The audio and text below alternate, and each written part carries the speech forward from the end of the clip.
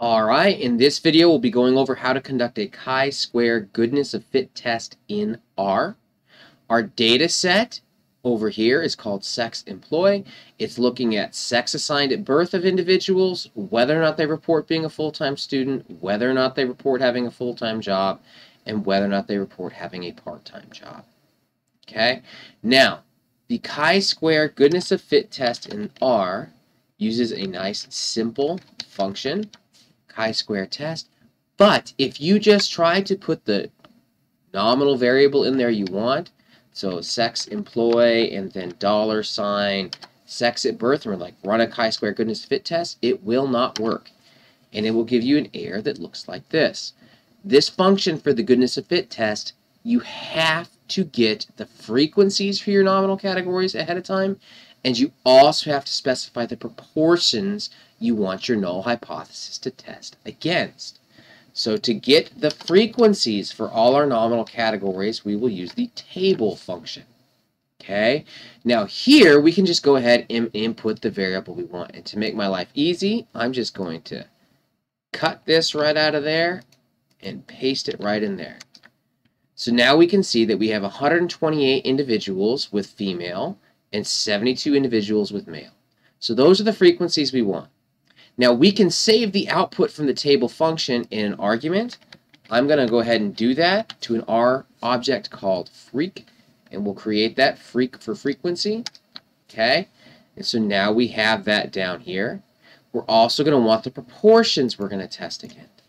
Now, if we're checking whether or not they have an equal distribution and there's no reason they should differ, it would be 0.5 and 0.5 as we have two nominal categories.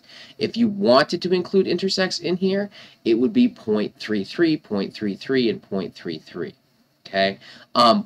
In our data set, we only have male and female, so that's what we're going with. Okay.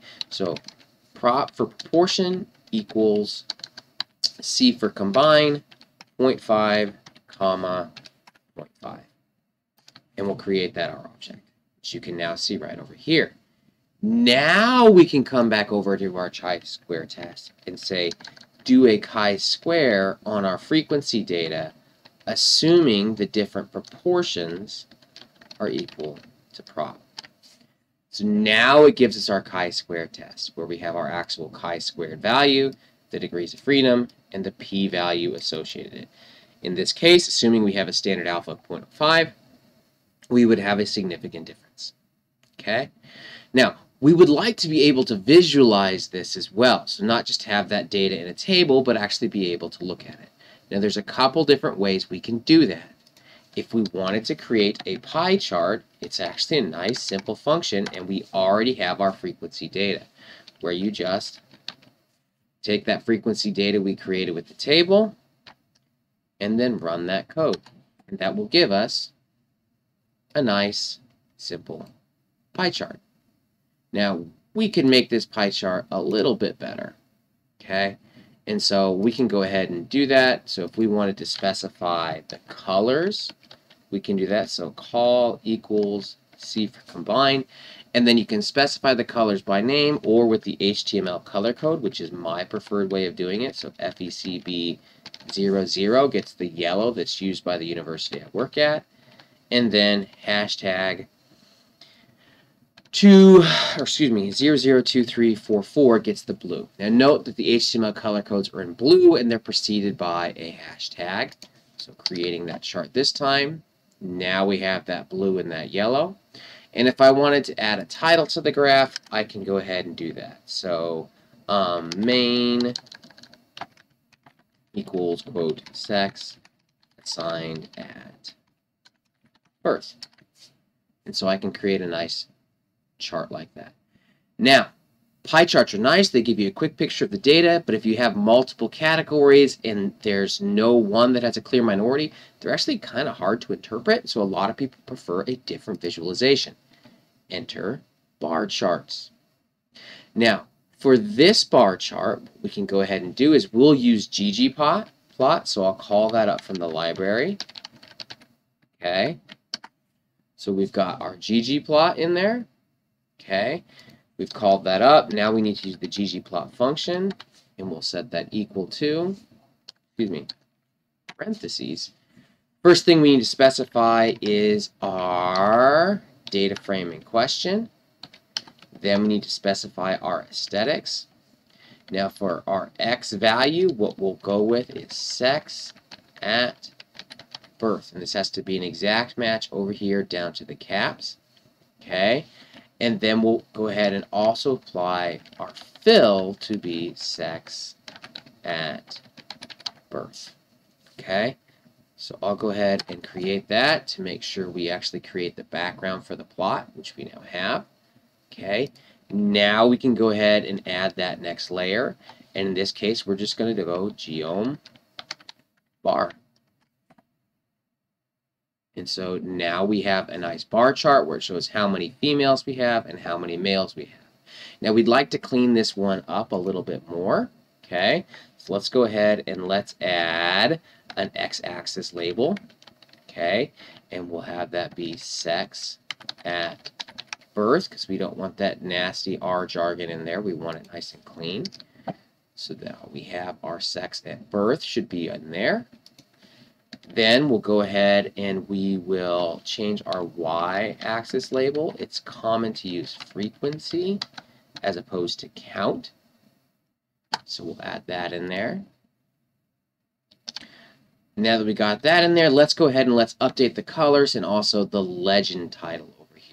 Okay, so scale, fill, manual will let us pick custom colors for our bars.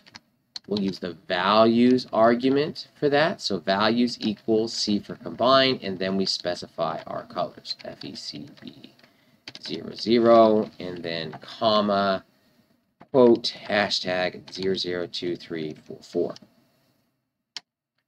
So that will get us the colors we want, but we would like to update this legend as well. Okay, so we'll go ahead and we'll add a comma in there after that second parentheses. Hit enter, and now name equals, quote, sex at birth. And now we have a nice graph set and ready to display this nominal data. You could add a theme after the fact if you want to. Okay, which you might do, say, if you want just a theme and then classic, so we don't have any grid lines. That's what we have right there, a nice presentation or publication ready figure. Another chart that's commonly used is called a waffle chart. Now, what a waffle chart will look like is like a waffle where you have a separate square representing each person. The package that you will need is waffle. Now, I've already installed it, but that's the code you'll need to install it.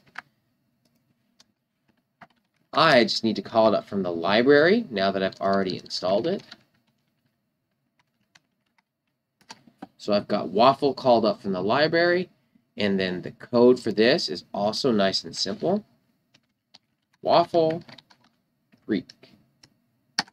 And at the base level, it can be just that simple, where it will create a nice waffle chart where every single square represents a case or person in your data set, and the colors represent what they identify as. Okay? Now, if you want, you can create a custom number of rows. So say we know we have 200 people. Maybe we wanted this to be a little bit more square. So maybe we want the number of rows to be equal to, say, 15. Okay? Now, it'll do that, and it'll give us 15 rows now. Now, you'll note we now have these blue squares. These blue squares are which spaces it needs to fill out the row. Okay, we would ideally like that not to be there, and we can get rid of that by specifying a custom number of colors. Okay, so colors equals C for combine, hashtag FECB 00, comma, quote, 002344. So when we specify custom colors, those extra squares drop out. And you can play with this to get however many you want. Maybe you want it right at 20, okay? Maybe you're like, no, I would rather like it at 10. You can play with that. Okay? You can add a title to it by adding another argument for title equals, quote, sex at birth. Okay? Now, if you want to flip it such that right now it's kind of more horizontal versus not, horizontal versus vertical, or landscape versus portrait, you can change the number of rows to do that, but that can sometimes change it to where you don't want it because it stretches everything out weird. Flip equals true. And so now this will make it into a portrait orientation as a default. And then you can also change the ordering of the categories. So right now we have female is the yellow and male is the blue. You could reverse this by setting reverse equal to true, and they'll be flipped with regards to order. Okay, and I suppose it doesn't change the colors, but it changes which one's at the bottom versus at the top. So that's how you would do a chi-square goodness of fit test, and those are 3 common visualizations for it. Good luck and have at it.